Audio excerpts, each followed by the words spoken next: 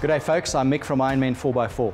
We're just about done with our Ironman 4x4 bush truck build, and during that time we've also decided to give it a nickname. It's now the Ironman Ironvan, which rhymes, which is great.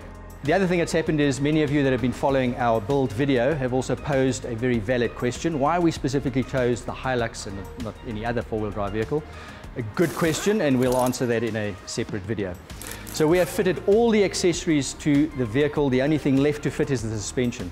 Now that sequence of events is very specific. We like to fit all the gear to the vehicle because as you're fitting gear to the vehicle, you're losing ride height, it's getting weight on it. And when we get to this stage where we've fitted everything to the vehicle that we're going to, we can now accurately determine how much ride height we've lost and what suspension we're going to put in to get that ride height back and give us that suspension lift that we need.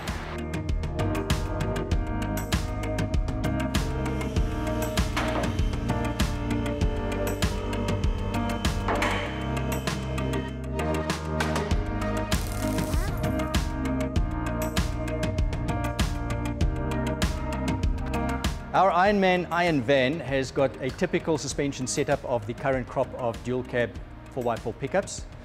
At the rear of the vehicle we have a solid axle which is suspended and located by the leaf spring, and controlling the leaf spring is the shock absorber. Bear in mind that on suspension systems, two components: springs, shock absorbers. Shock absorbers are a bit of a misnomer, they don't absorb shock. The spring carries the load of the vehicle, determines the ride height, and also absorbs road shock undulations in the road. The function of the shock absorber is merely to control the movement or the oscillation of the spring. The better you control that movement, the smoother and more comfortable your ride is. Moving to the front of the vehicle, we have an independent system, which again is typical of just about every four-wheel drive on the market today. Independent meaning that each wheel operates independently as opposed to the solid axle on the rear where the wheels are actually linked to each other directly. And what we have here is we have an upper and a lower control arm that locates the wheel and also controls the movement of the wheel up and down. Suspended on a coil spring that is mounted over a shock absorber. We call this a coil over strut system. So that's carrying your weight, that's controlling the movement, this is holding the wheel in place. And there are certainly extremities as far as the movement up and down is concerned, which we'll have a look at during the fitment.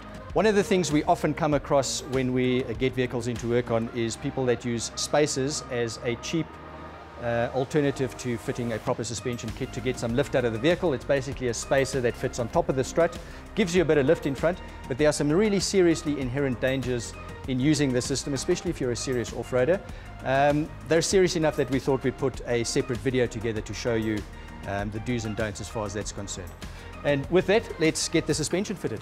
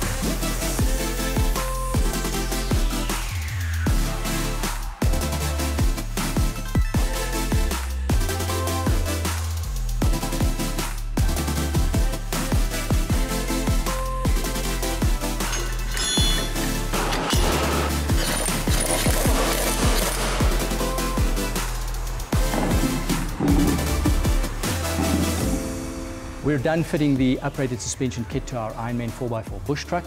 What we found after fitting all of the accessories to the vehicle is that we lost a bit of ride out on the front and the rear of the vehicle. This is to be expected with all the weight that we've added onto the vehicle. When the vehicle rolled in here, we measured the ride heights on the front from the bottom of the rim to the guard at 740 millimeters, and on the rear of the vehicle 800 millimeters.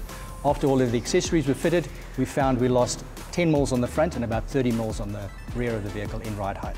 But that gave us the opportunity to properly spec what suspension we were going to fit in to compensate for that slight loss in ride height, as well as induce a good 40 millimeters of lift over and above standard. And that's about a nominal lift for this vehicle. It's a safe lift and it won't compromise the reliability of any of the running gear of the vehicle. So after the suspension was fitted, we have ended up with around 800 mils on the front of the vehicle and about 865 on the rear of the vehicle. It's a bit tall in front, but the front springs are going to settle by about 10 millimeters, which will give us 20 mils on the wheel, and we should end up with a good 40 millimeters front and rear as a lift, which is spot on. All that's left now is to get the vehicle to the sign writers. They're going to be putting the Ironman branding all over the vehicle, and then she's ready to hit the trail.